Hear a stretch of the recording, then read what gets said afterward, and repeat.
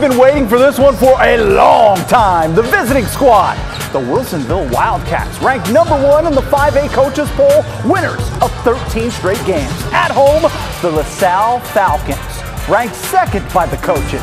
They've won 10 of their last 11. The only loss in that stretch at Wilsonville. The top two 5A teams going head to head. What's good, everyone? My name is Orlando Sanchez, and this is Friday Night Hoops. Let's go.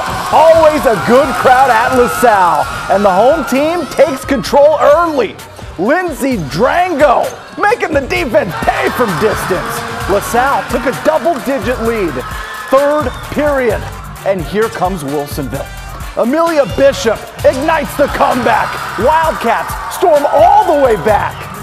Renee Lee, you are up, no hesitation. Wilsonville takes the lead. They were up by double digits, but LaSalle didn't panic. Here comes Drango again. What a game! LaSalle rallies in the fourth quarter to take it.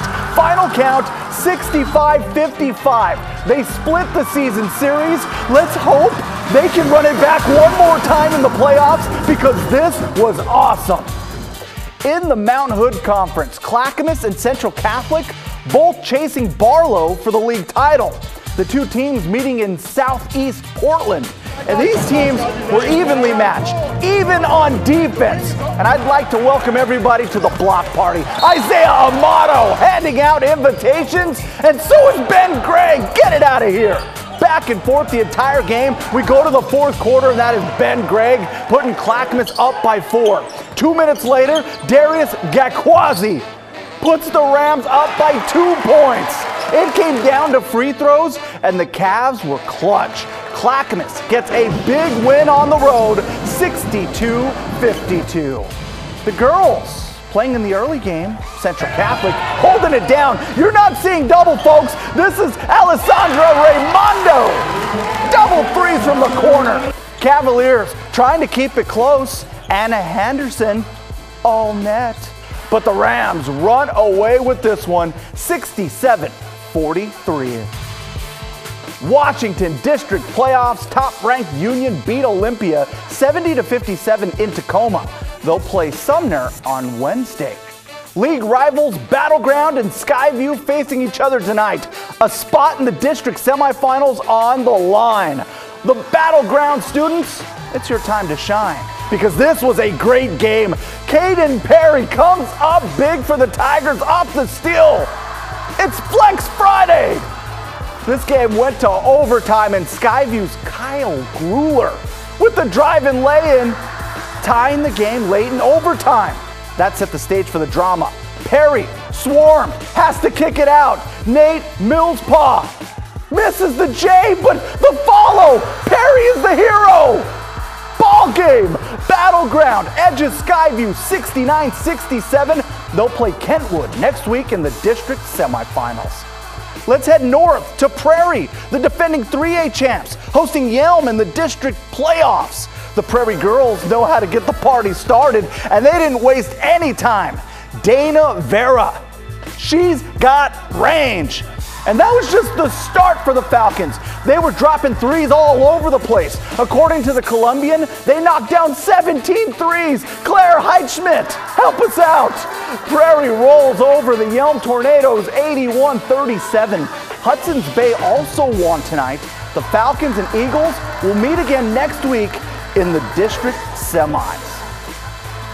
Oregon's 6A champs are once again sitting on top of the PIL as they look to defend their title. The Benson Texters hosting Cleveland tonight. The Warriors fighting for a possible playoff spot.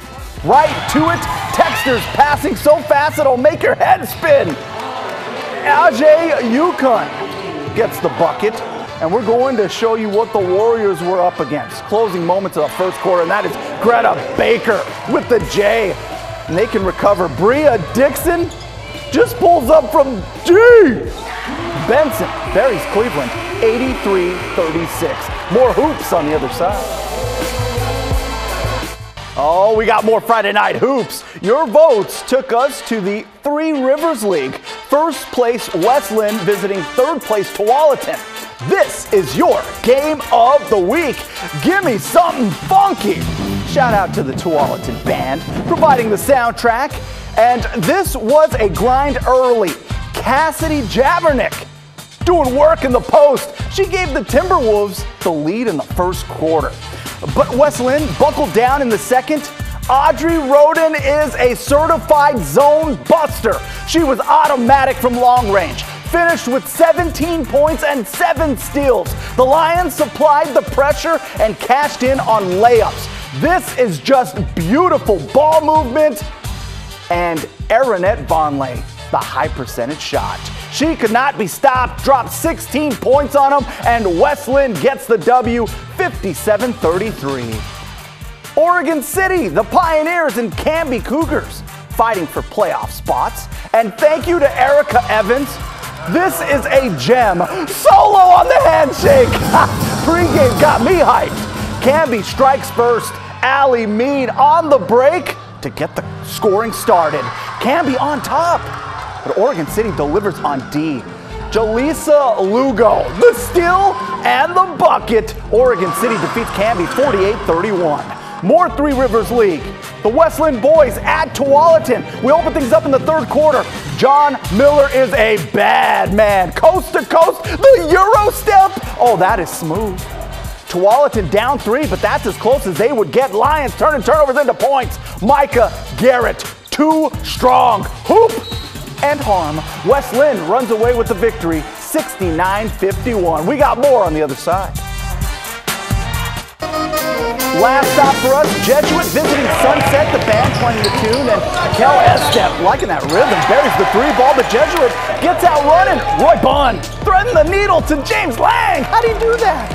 But don't blink because Matt Livis steals the inbound pass and gets the bucket. Jesuit gets the dub on the road, 75-58. Feels good to get the dub. You got to, man. Not all either, is it? Ducks and Beavers played tonight. Yeah, absolutely. The Ducks, a huge win at UCLA. That is big for the women because that is their only meeting, and they now have sole possession of first place all alone.